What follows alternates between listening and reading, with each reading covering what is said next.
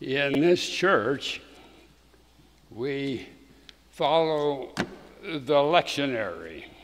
That's not a word that most of us use every day, but it's certainly an important word for those of us who plan and conduct worship services. With the Second Vatican Council, one of the most amazing things, one of the really wonderful things that happened as a result of the Second Vatican Council, a Roman Catholic gathering of all the bishops in the world. In that council meeting, the Protestants who were present and those who have followed since then agreed to use as a worship resource the Roman Catholic lectionary. Now, the lectionary is a way of reading the Bible in our congregations. And Catholic biblical scholars had, over the years, developed a way to study the Bible for a worshiping congregation. It is a 3-year process, creatively named Year A, B, and C. And each of the years is built around one of the 3 synoptic gospels, Matthew, Mark, and Luke. Year A is built around Matthew. Year B is built around Mark, and year C is built around the Gospel of Luke. We follow that lectionary in this church. And we are at present moment in year B, based around Mark. And our text today is taken from Mark. Will you open your Bibles, please, to Mark chapter 9. And we're going to read the passage that Judy just read to you. It's a little-known story, and most of us have skipped it. We tend to read right past it. And we get into Jesus' teaching about stumbling blocks, and we fail to read the introductory story. But the introductory story is extremely important. One of Jesus' disciples, John, came to him one day and said, "Teacher, I assume that means he and other disciples, we saw someone casting out demons in your name. And we tried to stop him because he was not following us." But Jesus said, "Do not stop him, for no one who does a deed of power in my name will be able soon afterward to speak evil of me. Whoever is not against us is for us." A very interesting little passage. We tried to stop him because he was not following us. The disciples had developed a world view that said there are 2 kinds of people. There's us and there's them. And them are not our friends. And so they developed this exclusive way of looking at other people and at the world around them. So when they encountered this man who was casting out demons in Jesus' name, but they didn't know him because he wasn't with them as one of the followers of Jesus. He was not one of the chosen 12.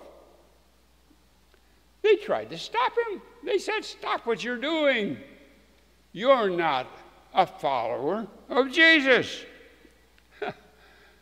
But obviously, the man who was casting out demons in Jesus' name was some kind of a follower.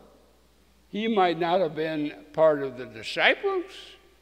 He might not have been a part of the group that traveled with Jesus and was close to him and was taught by him, but he certainly knew of Jesus and believed him to be somehow related to God, and therefore he could cast out demons calling on the name of Jesus.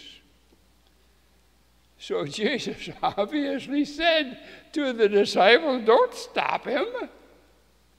Anybody who does any great act of power using my name is a friend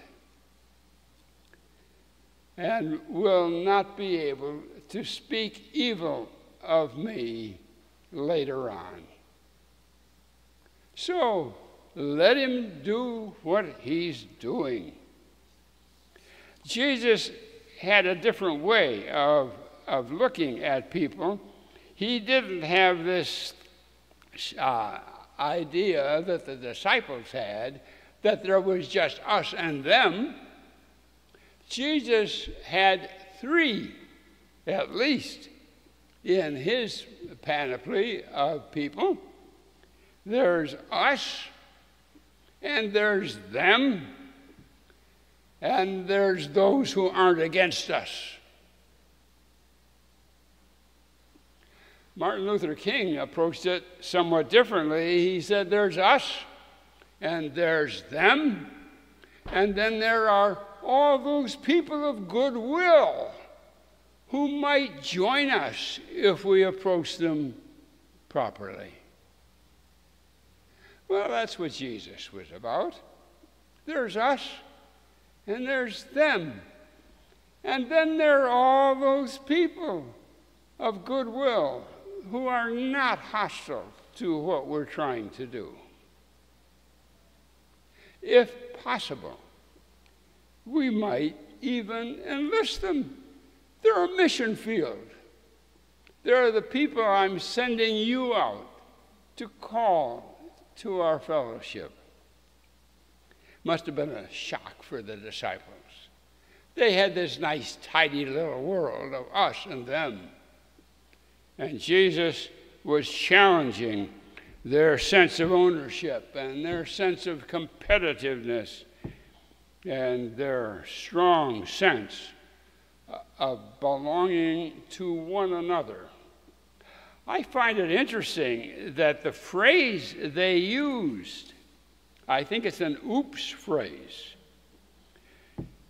In Mark's gospel, it says, "We tried to stop him because he was not following us." He doesn't say Jesus. That's the oops. He says us. Well, where did that come from? A strong sense of the disciples' own extra status and power in society. At any rate, they somehow allowed themselves to get between that man who was a miracle worker and Jesus.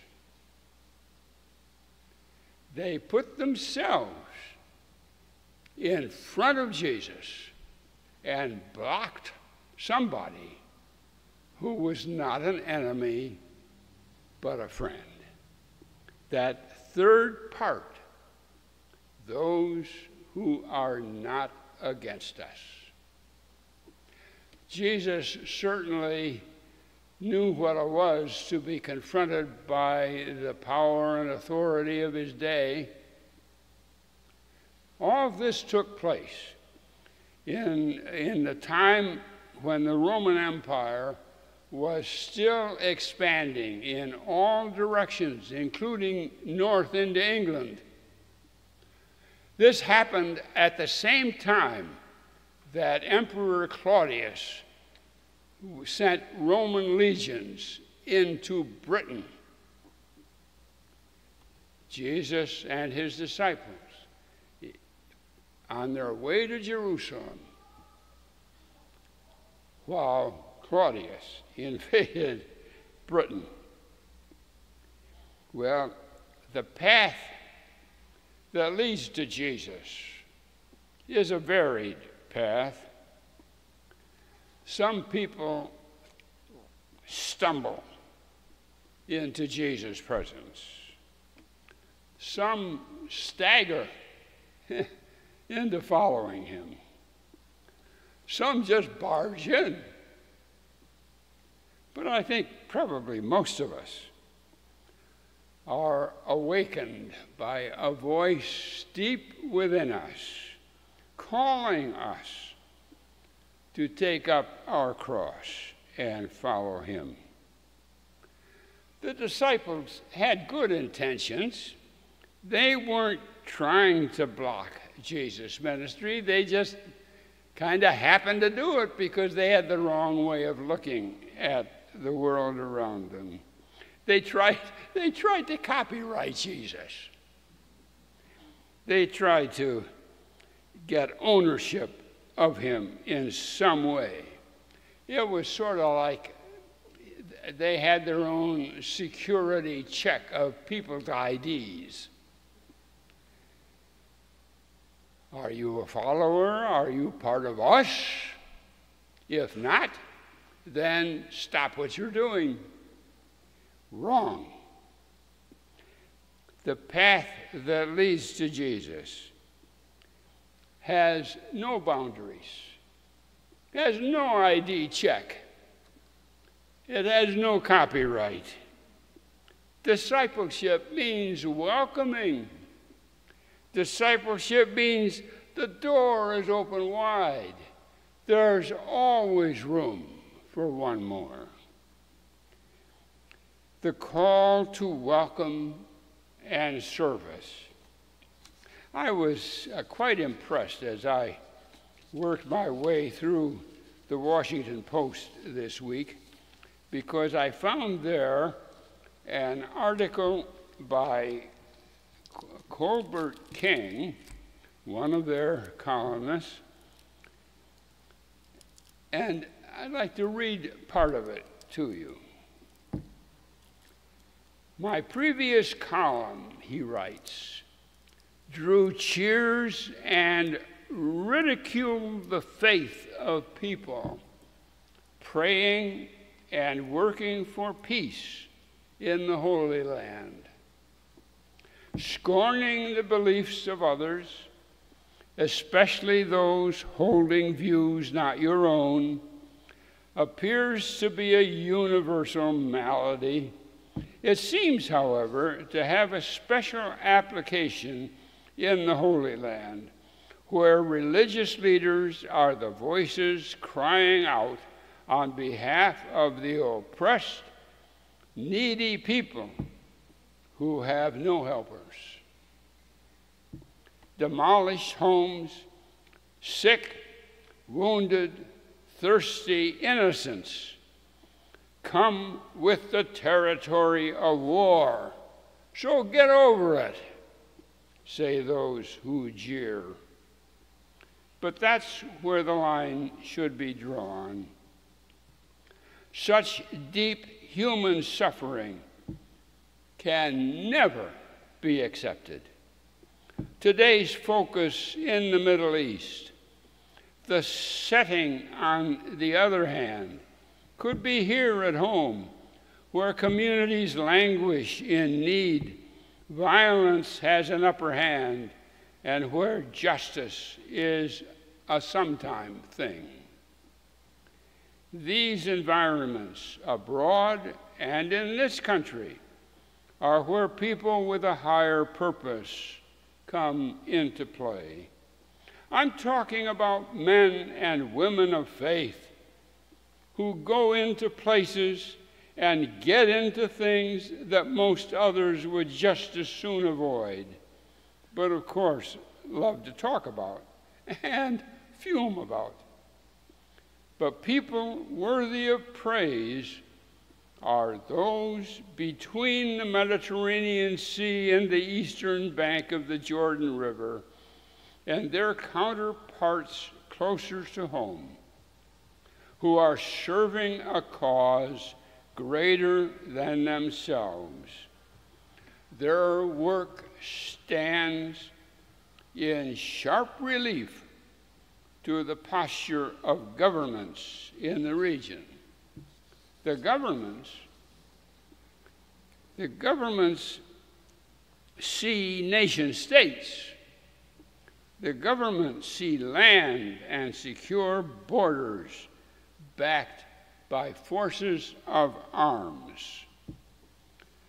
To men and women of faith, however, all people have value, regardless of boundaries, places of origin, or parents of birth.